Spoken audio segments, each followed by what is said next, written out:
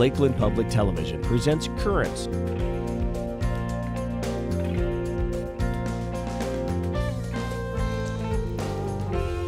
Hello, and welcome to Lakeland Currents. I'm Bethany Wesley. Tonight, we focus our spotlight on housing. More specifically, we will be discussing a growing need in outstate Minnesota for the development of more workforce housing. While you may occasionally hear about the need for some job growth throughout greater Minnesota, in some cities the jobs are there, or could be there. But the companies that are wanting to expand or establish themselves there are reluctant to do so because there is not enough middle-income housing for would-be employees. So what exactly is workforce housing, and why is there a shortage of it? To answer these questions and to discuss potential solutions, tonight we welcome to the program Dan Dorman, the Executive Director of the Greater Minnesota Partnership, and Tim Flathers, the Executive Director of the Headwaters Regional Development Commission. Welcome. Welcome back. Thanks, Bethany. Thank you. Thank you for having us. As we get started, why don't you tell us a little bit about what the Greater Minnesota Partnership is? Sure. Greater Minnesota Partnership is an advocacy organization that works on economic development issues in Greater Minnesota, for Greater Minnesota. So our goal and our mission is to try to create better jobs, improve job quality, improve the quality of life, helping to build tax base, vital cities, vibrant cities, but exclusively in Greater Minnesota. One thing that, you know, we noticed that the metropolitan area, just because of that's where everybody's at, you're all herded up together, easier to organize, they have a stronger voice at the Capitol, so our job is to try to make sure Greater Minnesota doesn't get lost in the hubbub, in the mix, and so we advocate, again, for Greater Minnesota economic development programs. Tim, our viewers hopefully will recognize you from an earlier appearance, but tell us a little bit about what the HRDC's role is with housing specifically. Well, housing is an issue that is pretty broad within our organization, and we're really interested in meeting housing needs of communities throughout the region. It includes development of housing. We've focused on affordable housing principally. We have a nonprofit subsidiary corporation that does housing development work. We also provide staff support to a couple, or three right now, housing and redevelopment authorities, and we do things such as housing rehabilitation work, down payment assistance, and trying to make sure that people have access to affordable mortgage financing products, particularly on the homeownership side. So we do a variety of different things in the area of housing. And will you remind our viewers, if you'd be so kind, in terms of what your footprint is, in terms of what the HRDC manages? Yeah, the HRDC Regional Development Commission serves 5 counties. We're headquartered here in Bemidji. We go down to Park Rapids and serve Hubbard County, and then west we go to Clearwater County and Mahnomen County, and then north Lake of the Woods County. So we serve Baudette, for example. All right, so as we turn our attention to workforce housing, Dan, can you tell us, how do you define workforce housing? How does it differ from, let's say, low-income housing? Yeah, I think, Bethany, the easiest way to think about it is middle earners. And if you think about, like, specific jobs, you know, it isn't about low-income, like food manufacturing workers or something, because there's already programs for that. But it could be anyone from a beginning nurse, beginning teacher, or of course the manufacturing jobs, kind of that pay range of maybe $15 to $25 an hour right there. You make too much to qualify for low income stuff, but for some reason that I really can't explain, the market isn't responding like it should in creating, in this case, what we're advocating for is more rental housing that will lead to single family home ownership, but it's about making sure that there's a housing supply available for those people when those jobs are created, and it's an issue. It's a growing issue, as you mentioned earlier, in almost all parts of Greater Minnesota, from the southwest corner to northeast, northwest, central Minnesota. It is like I said, it's a growing deal. It's starting to hurt our economic development and job creation in these cities, and so we think it's important that the legislature take some action. We have a tax credit proposal we think would work. Sort of copied it from our neighbors in North Dakota and Iowa. We cobbled something together. You know, better to not reinvent something. There's steal an idea that seems to work, and we think it would really help these communities continue to grow and prosper. When did the issue really kind of start to emerge? When did you start to hear things from communities that said, you know, we really could use some more of this market rate or middle income housing? From my perspective, we first started hearing about workforce housing back in the mid-90s, and it became an issue. But I think the characteristic over the past few years, in my estimation anyway, we started to hear more and more about workforce housing for moderate income people or higher income people. I don't think that's a traditional part of the issue. The market's being broken, I think, is a new twist on a very old problem that we've had. Okay. Yeah, I live in Albert Lea, and it's funny you say the mid-90s, because that's when it started to become an issue there. Started to talk about it, you know, form committees and how are we going to do this, and our local communities really don't have the tools they need to respond to it. But I would agree with what Tim said. So there it was more maybe rehabilitation, low income. That seems to have worked its way through in many communities, but it's that, you know, you don't make enough, that, you know, you don't make $50 an hour, but you've got that again, that new teacher or new technician. They're having a hard time finding a quality place to live. And what does that do? Well, it becomes a competitive issue. Well, why do I want to live in this community? I want a decent place to live and raise my family, and so we think that it's an important issue to be solved. But I would say it started in some ways in the mid-90s, but really over the last probably 10 years, that middle income has really grown in importance, and the legislature so far hasn't reacted. You know, there's always that lag, right? It makes some sense, but it's really on the forefront. The state is very active in housing. We've spent roughly almost $100 million a year in primarily low-income stuff. So the state does have an active role and plays an active role in housing in a lot of ways. We think this is just an area that needs some attention. Tell me a little bit about how widespread the issue is. We talk a lot about rural or outstate or greater Minnesota. Is it throughout all those areas? Are there pockets of it that are experiencing it more than others?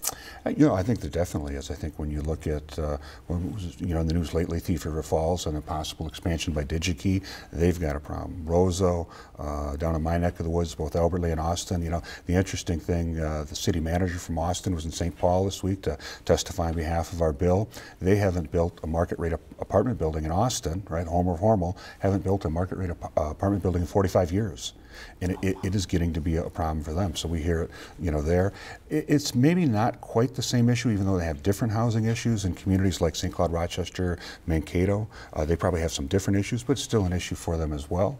There are some pockets in the metropolitan area that would say they have needs, but it's really different because in the metropolitan area, they have seen growth in this area, and people are building apartments. And you know, the one thing that I think makes the case for state investment is if you think about other state investments in the metropolitan area, it's really helped their housing market. You look at the light rail, the Green Line light rail, or the proposed Southwest light rail corridor. When that was being talked about, I remember there was an article in the Star Tribune, and there was a big fight going on over, you know, what kind of housing might create too much high income, not enough of low income and all this. And I'm thinking, you know, what a good problem to have, right? We don't have those mega investments by the state that help create housing in greater Minnesota. And that's why we think that some of the proposals that we're advocating make sense and would bring some equity to the distribution of state resources.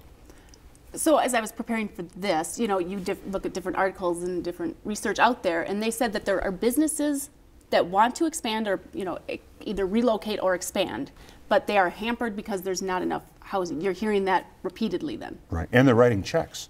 You know, you look at AGCO in Jackson, you look at DigiKey, you look at Polaris, you've got these corporations are also writing checks to try to help stimulate this. That's not occurring in the metropolitan area. There's another program that doesn't quite work like we'd like it to. With maybe some help it could, but it's called a challenge grant program, right? And I was interested this week by the data sheet that was put out by the state, and it had all the projects on one side and what they did. And then the last column was local investment. And all of the corporations that had contributed to help do this were in greater Minnesota. All the metropolitan projects, because it's so much easier to do there, hadn't required that contribution. You know, sometimes I think that if those guys had to write checks to see this happen, it would probably get solved a lot sooner, but you know, we'll deal with what we have to deal with and advance our cause and tell our story, and I think it's compelling and hopefully will result in greater economic development opportunities in greater Minnesota. Tim, in your conversations with the clients in the areas that you represent, I mean, have you heard similar concerns in terms of, you know, needing more of that middle income housing out there? Absolutely. First of all, I'd say when I have discussions in communities about housing, it's usually broader than just the workforce housing issue that we're describing. It's usually, we have a lot of housing needs, including the workforce housing need as we're discussing it. One example I'd use is Black Duck, because we've been having a lot of current conversation with them, but Anderson Fabrics, major employer, key critical employer for Black Duck, not only wants to expand, they have been expanding, but unfortunately their expansion is taking place in Chicago. They're contracting for employment because they don't have the housing to support an expanding workforce.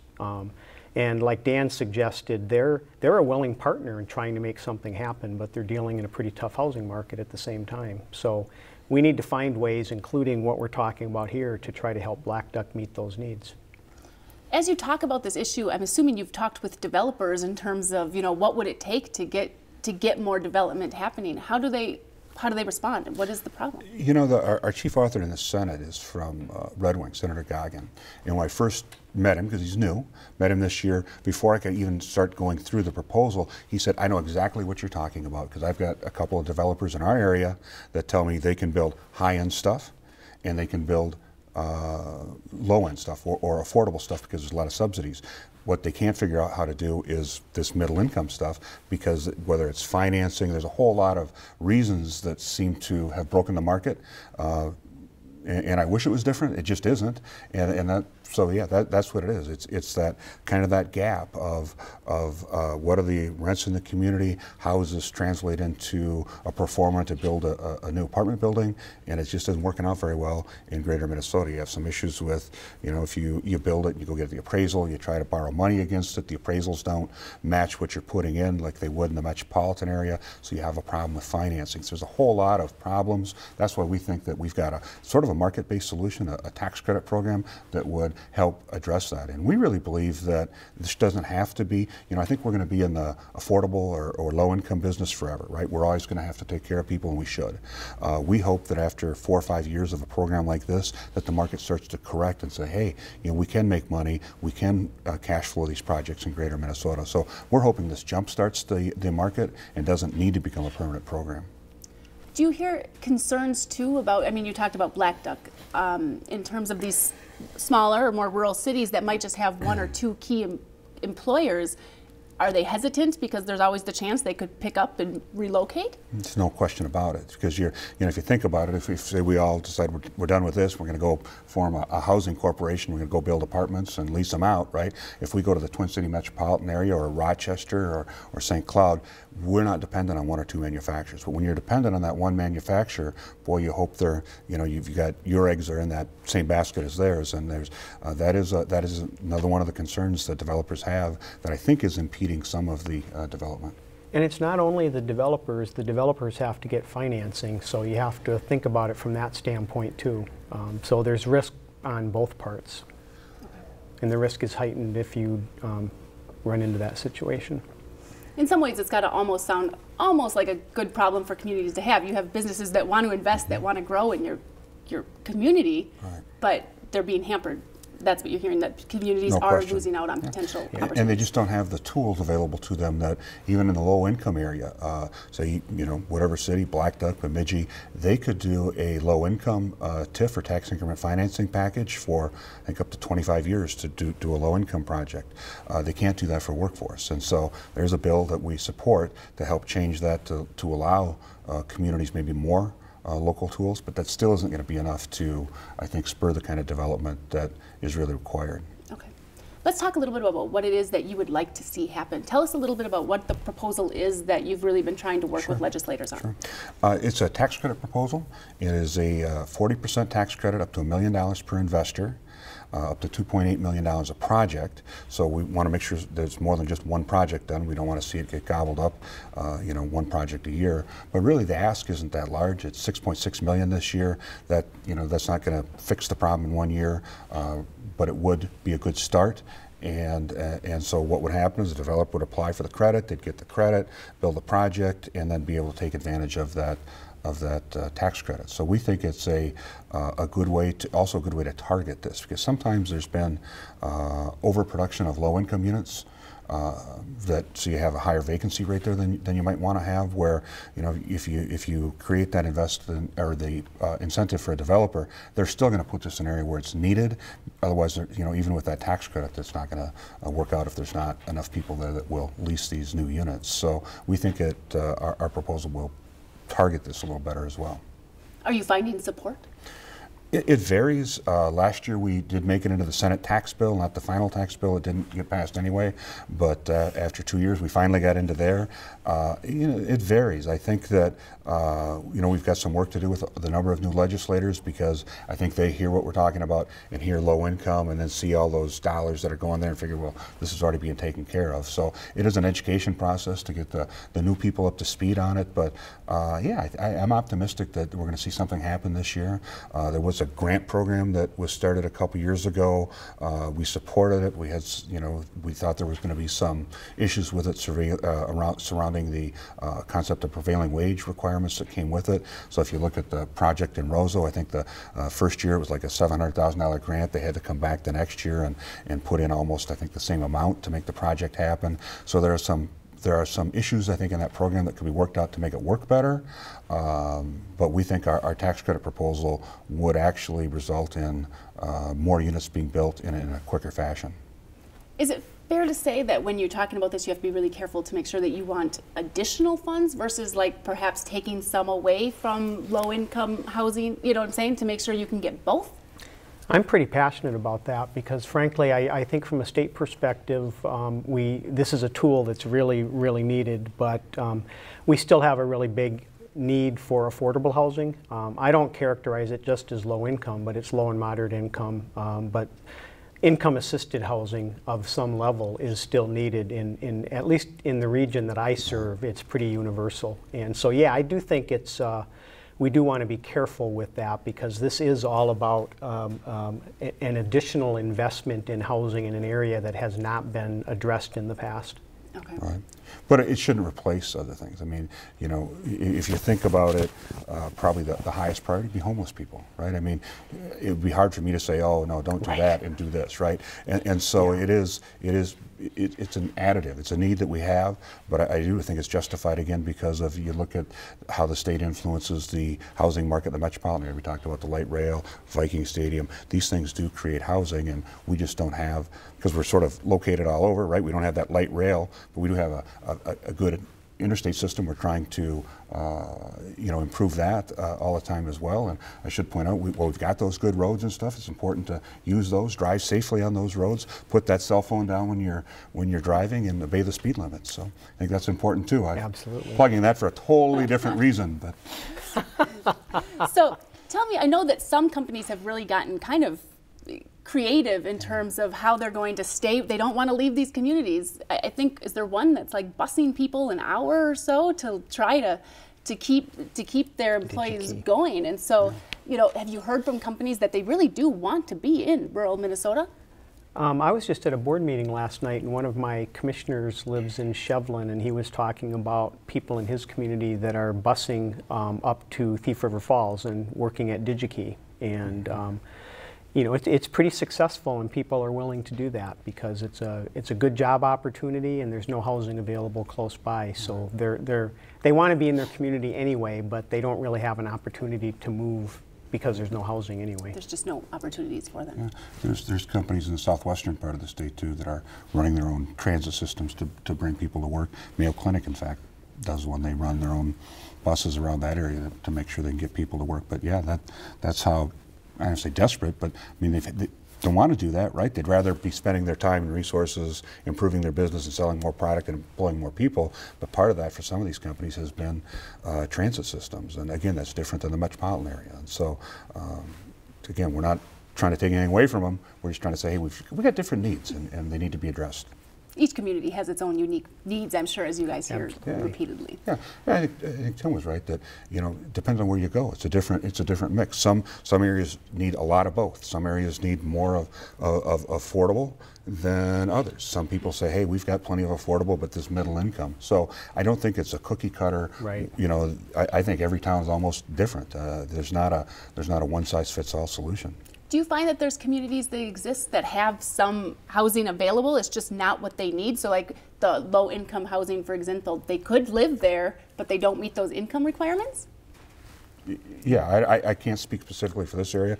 I live in Albert Lea, and one way we hear a lot from the school district that this is a problem. And I know a guy that manages a Section 8 building. It's a nice building down by the lake, and he can always tell when the new teachers are in town because there's the knock on the door. Hey, you've signed me up, right? Oh, great. What do you do? He said, well, just took a job at the school district. I'm like, sorry, you make too much money. So those units sit empty. It's not a high rate, but there's always empty units there. They sit empty where you've got these other people saying, well, maybe I don't want to move to this town. Maybe I want to go to the cities because I can live in a better apartment. And that is happening. It's a strange deal, but it is happening. And I think you're going to see more and more school districts start to talk about this, which is really different than what you think. I mean, the mindset is underpaid, somehow factory workers, this nefarious evil. It really isn't that. It's really people that are making a decent wage, but they also want a decent place to live. And who wouldn't? What's wrong with that?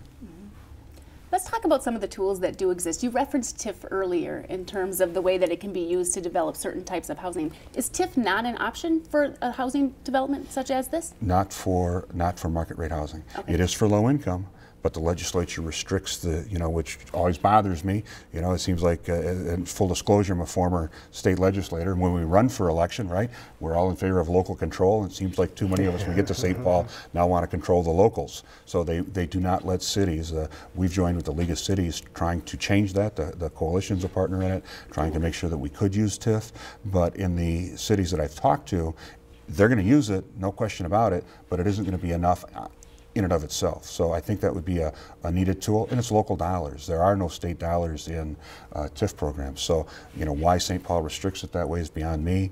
I think our communities are responsible.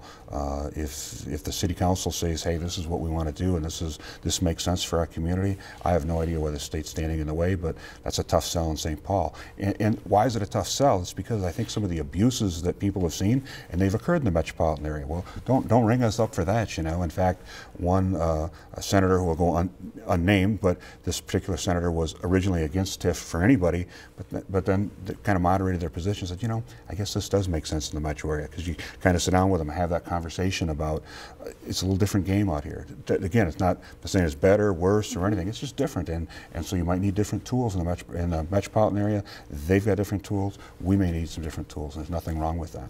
Is that a big part of your process right now, trying to educate in terms of the problem for rural or for metro-based legislators? Yeah, absolutely, and even the new Greater Minnesota legislators, because for some of them, you're learning so many things. There's LGA, other issues are flying at you, transportation, what do all these things mean? And you've got to try to figure this out. Now somebody's over here talking about housing, but we're spending all this money over here. So yeah, there's an education piece to it. It's that's why we're there, and that's one of the reasons, that we're really interested in being part of the partnership, is that we don't have the ability to be spending time in St. Paul. We're 4 hours away, and so it's just difficult. And being a member of the partnership allows us to be part of a voice that's going to be heard, because we don't necessarily think individually we're going to be heard very loudly, at least. Right. And so it's been a good thing for us to be a member of a group of communities throughout the state that are engaged in these dialogues and willing to provide some leadership to try Absolutely. To get things done. Yeah. The Center for Rural Policy, they were in St. Peter. They came out with a report about 4 years ago, who speaks for Greater Minnesota, the capital, on these issues. And at the end of the day, the report said nobody. They also didn't think anybody could do it, that it would be too hard to do what we're doing, but we don't believe that. We think we can get it done. But one thing they noted in that was that, the metropolitan area has their own organizations, but also the statewide organizations, and not, again, intentionally, but are picking up a metropolitan feel. And Tim hit on one of the reasons, right? There's one organization that has a meeting right before session to put their priorities together. It's an afternoon, like a Friday afternoon typically in St. Paul. You don't get people driving 4 or 5 hours to come down for a 3-hour meeting, right? So who's in the room tends to be, and I've been there, it tends to be people, if you do the dot and then draw the area, unless there's a board member, it's people that are within 75 miles of the metropolitan area, right? And so that's a statewide organization, but that's who's there at the meeting, and then that's what their priorities begin to pick up that metropolitan feel, even though it's unintentional. And that's what that Center for Rural Policy report talked about, was that somebody needs to be out there talking about, hey, don't forget us. Again, it isn't we're trying to take anything away from them. We're just trying to say, hey, because I don't think people in the metropolitan area wake up in the morning and say, boy, let's put the screws to those guys up in Bemidji or that Dorman and Elbert. or hey, let's go, make things hard for them. It's just not top of mind because they've got their own stuff they're dealing with, and it's important that Greater Minnesota have that voice at the Capitol on a consistent basis. Do you have any idea in terms of what kind of number of units could be beneficial statewide? I mean, has there been any research into actual figures in terms of the stats, in terms of how much could be used? I think Minnesota Housing Finance would say, I should have brought the brochure, but as I recall, it's about 6,000 units. You could, right now, I mean, today. That they could fill them today if they were constructed. If they were constructed. So, I mean, there is a big, that's why in one of the committees this week, people were like, well, why don't you do this as well? Why don't you do this as well? Trying to help the bill, right? Well, just, do some do some single family home stuff. And another representative pointed out, it's only $6 million a year. It's not, this isn't going to solve all housing issues. Mm-hmm. If you think of the scale, we're talking about $6 million a year versus $100 million a year in low income. Again, that's not bad. I'm not saying take that money. I'm just saying you think of the scale. We can't solve that at $100 million a year. We're going to have a hard time, making a big dent in it at even $6 million a year. The deed program I referenced earlier is only $2 million a year, and while nice, it just isn't enough to really bend that curve very much. Is the lag time concerning then, in a way, that the need is here now, and even if you got funds yet this year, it's going to take, 2 years to get them constructed and operational? Yeah. The nice thing, and one reason, that we're trying to establish this program within DEED, or the Department of Employment and Economic Development. The big housing player is Minnesota Housing Finance Agency, and because of the nature of their programs, they've got federal tax credits. It's a much more complicated process. But we were at a meeting in Thief River Falls with the League of Minnesota Cities, Minnesota Chamber, trying to understand the issue, get more information. And one of the cities talked about when they did a MFHA project, it was a 2-year process. The DEED grant program, they were able to get it spun around less than a year. So that's one reason why we want to work with DEED, because we think that we look at this as economic development, not low-income housing, and so DEED seems to be much more responsive. And that's not a criticism. I'm going to say, you better throw that in there so I don't get a bunch of angry people. It's just different, and it's a different need, and so hopefully it's not 2 years. Are you feeling kind of confident at all? I mean, do you feel like there might be a chance of success yet this year? I do. I do. I don't know. I hope it's the whole $6 million. That I don't feel as confident about, but I think we're going to see some action. We've seen growth each year that we've tried this. First year we couldn't get any traction. Next thing you know, we're in the Senate tax bill. So hopefully this is the year that we're able to push it over that end line and actually get it signed into law. Well, I want to thank you both for joining me today. Thank you for tuning in. If you'd like to learn more about the Greater Minnesota Partnership or this issue, I encourage you to visit the website on the bottom of the screen. Thank you. Join me next time.